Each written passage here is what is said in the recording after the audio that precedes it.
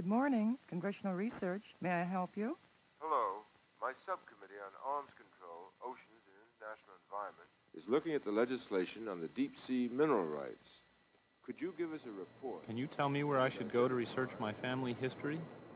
Sure. Just take a right at that card catalog and continue down the aisle. My local library told me this was the only place I could find this book. Could you tell me where I should look? Check in the card catalog behind you. Good morning, copyright. Yeah, I'd like to ask a few questions about copywriting music. I've been writing Well, I'm with some the grants Martha for Washington music. Library in Alexandria, and we need to order some catalog cards from you. Are they still the same price? Well, have you seen our new catalog? Every day, cards brochure? thousands of people call, write, or visit the Library of Congress. Senators and congressmen, authors and musicians, librarians, scholars, or just someone who wants a quiet place to read. All these people share a common need, a need for answers, a need for information. Good morning, Congressional Research Service. Good morning, Congressional Research Service. May I help you? As a part of the legislative branch of the United States government, Hello? the Library of Good Congress is afternoon, asked for Congressional information Research nearly Service. 2,000 times a day by members of Congress and their staff. Yes, Senator. One of our science divisions has prepared a report on ocean resources. The library's We'll see that you Congressional get a Research copy. Service may respond with a detailed study that might take months to prepare, or just a quick answer over the phone. Over 800 people work in this part of the library, one of the most important research arms of Congress. We provide Congress with information in many forms. They can get updates of current legislation on a computer, issue briefs, surveys, translation, whatever a member of Congress needs to keep informed and abreast of the events of the day. Everyone from publishers and authors to map makers, designers, and composers turns to the library's copyright office to register the works they create. This is the form you should use. Just fill it out and send it back to us. We'll need 2 copies of your music if it's been published already, only 1 if it hasn't. Not just books, but sculpture, games, toys, and designs for all kinds of things can be registered for copyright. Of course, only some of these items are added to the collections. Most are simply stored. If there's a legal dispute, these samples may be valuable in establishing who owns the copyright. Play this one. No, this one. Okay.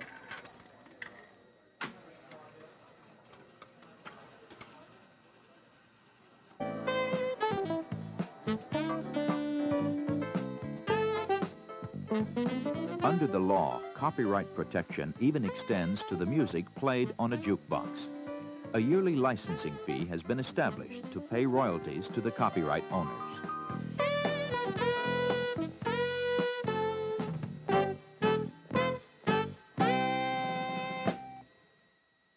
All over the world, librarians are helped by cataloging information prepared by the Library of Congress. Hundreds of catalogers assign a unique series of numbers and letters to describe the contents of books and other materials. This information is made available to other libraries and the public in many forms. In book catalogs, on cards, computer tape, and often on the back of the title page of a new book.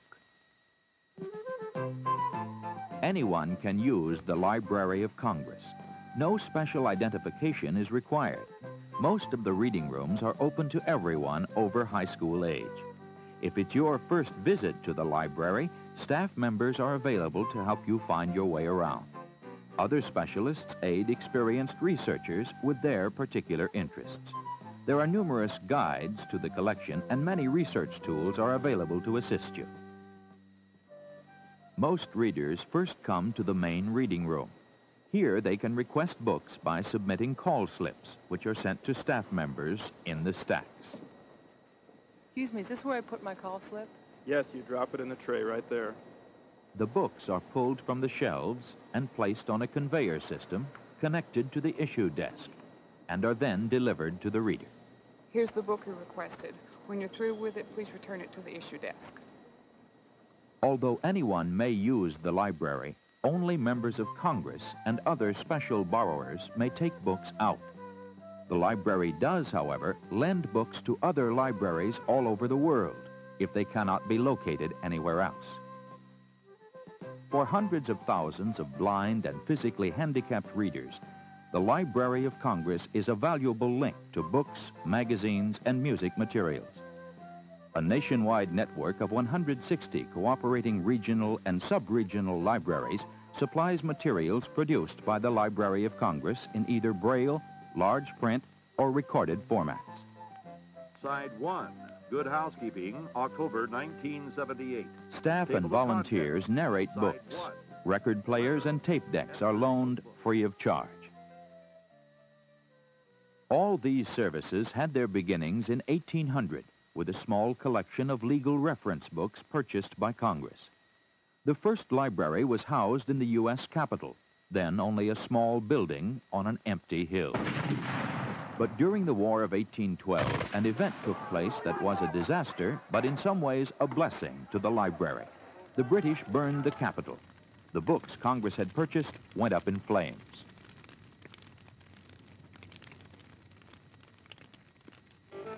Thomas Jefferson, then retired at Monticello, offered to sell his personal library of over 6,000 volumes as a replacement. As Jefferson said, his library contained no subject to which a member of Congress may not have an occasion to refer. With the purchase of Jefferson's collection, the Library of Congress acquired the same scope and variety of interests as the mind of this great statesman, inventor, architect, and philosopher. Here were books on history, chemistry, music, and military science. The beginnings of a library for all Americans, and for all nations as well. From a small collection of reference books, the library has grown to nearly 80 million items in over 400 different languages. 2/3 of the books are in languages other than English. The Japanese, Chinese, and Russian collections, for example, are the largest outside the Orient and the Soviet Union. 3 buildings are required to house this great mass of material. The Library of Congress building was completed in 1897 after 8 years of construction. 22 million bricks and almost 500,000 cubic feet of granite were set in place before its completion. Above the first-story windows, a series of heads of 33 different races was carved, symbolizing the world unity of knowledge. The likenesses were based upon scientific measurements and represent an ideal type rather than any one individual. Some 50 American artists worked to adorn the interior of this magnificent structure. Murals, mosaics, and carvings decorate almost every square inch of the Great Hall, the showpiece of the Library of Congress. Here, the highest achievements of civilization and mankind's noblest values are commemorated in the lavish style of the Italian Renaissance. The library outgrew this space by 1939, so an annex was constructed, now called the Thomas Jefferson Building. This building, designed in a modern style, is essentially a solid mass of 12 levels of book stacks encircled by workspace. A large reading room is on the top floor. The latest addition to the library is the James Madison Memorial Building. The Madison Building is located immediately south of the main building and doubles the amount of space available to the crowded library. The library's vast holdings are obtained through many sources. Despite popular rumor, not everything published in the United States is in the Library of Congress, but about half of everything copyrighted is. In addition, generous donors frequently contribute their entire personal collections or other items to the library. These priceless collections are among the most complete and respected anywhere. The library also buys books and materials from all over the world to ensure its international scope. From these many sources, the collections of the Library of Congress are brought together for use in its many reading rooms. Some rooms' collections are determined by culture, such as the Hispanic.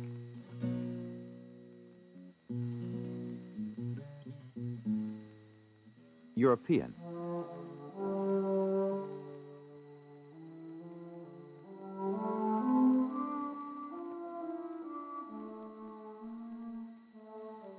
Asian,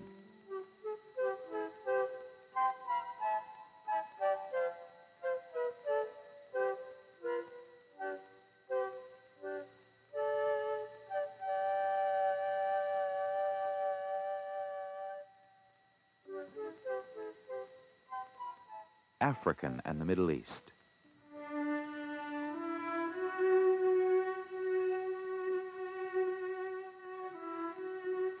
Other collections are devoted to special topics, such as law.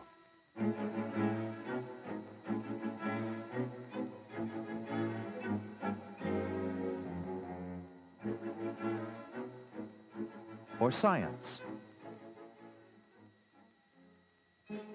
Newspapers have a room of their own. Because of the volume received daily, they are stored on microfilm.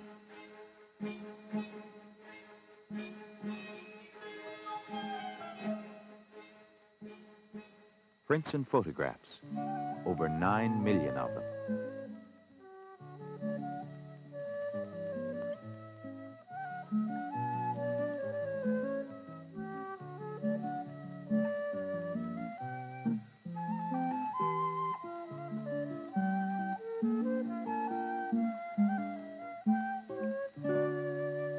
Movies.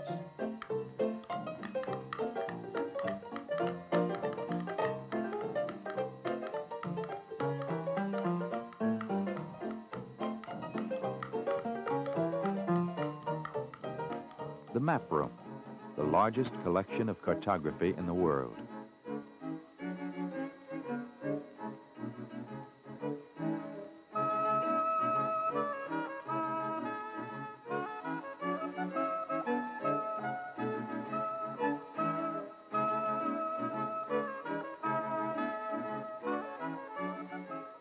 Manuscripts, like a dollar bill that flew the Atlantic. The papers of Freud.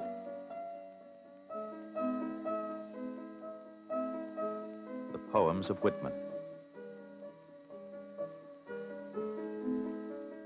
The sketches of Alexander Graham Bell. And the telegram that gave flight to man. More than 1,500 flutes came as a gift to the music division.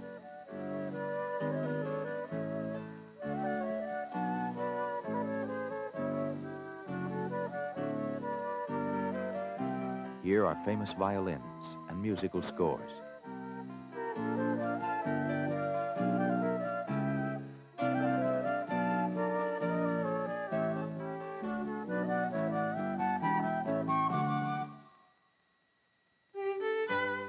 The Rare Book and Special Collection Division contains medieval manuscripts.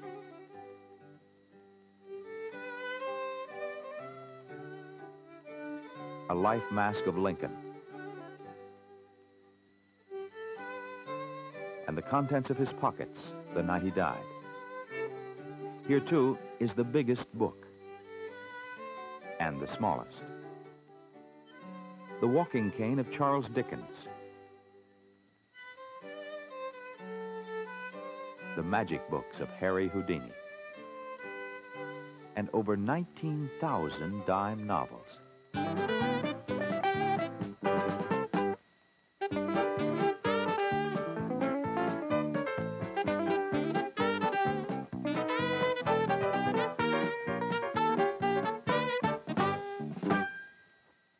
Everything in the Library of Congress must be protected and preserved.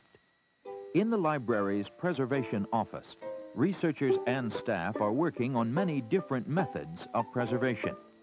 Old, disintegrating books are rebound individually by hand. Covers hundreds of years old are renewed with special chemicals. Brittle books are encased in polyester film. Holes and tears in old documents are filled with new paper pulp by a leaf casting machine. Frequently, microfilming is the only alternative if a deteriorating book has no intrinsic value. But the Preservation Office is racing against time. It is estimated that about 1/3 of the volumes in the Library of Congress are in need of some form of preservation. The chemicals that have been used in paper production since the mid-1800s are causing books to turn to dust on the shelves. One research lab has estimated the useful life of most books printed from 1900 to 1937 at only 50 years. By 1987, an entire generation of books could be lost forever. But research at the Library of Congress could change all this. Preliminary experiments using a special vapor to neutralize the acid in paper appear promising. Hopefully, this technique will save millions of books from destruction. The library is growing at the rate of about 1.6 million items a year. That's about 10 items a working minute. Keeping track of all this material is a job that demands the latest technology.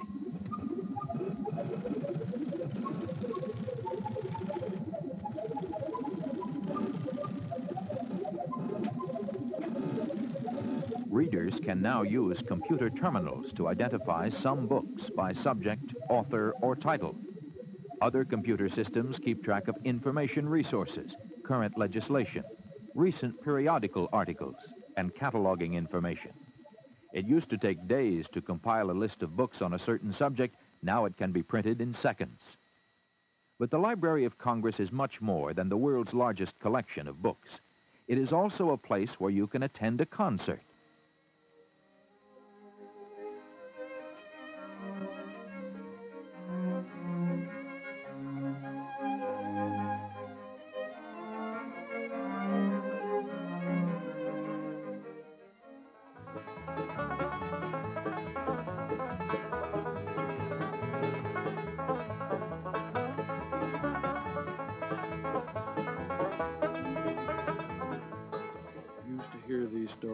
You can listen to a folk tale. And she said that one could really see the great Go to a poetry reading. Oh, the stones came riding here like hunters on their ice barges, and where they debarked, dead. Or buy a poster. You can hear an old radio show. What evil lurks in the hearts of men? The shadow knows. Order a reproduction. Take a tour. 1455 by Johannes Gutenberg, who started life as a goldsmith. Or explore exhibits on your own.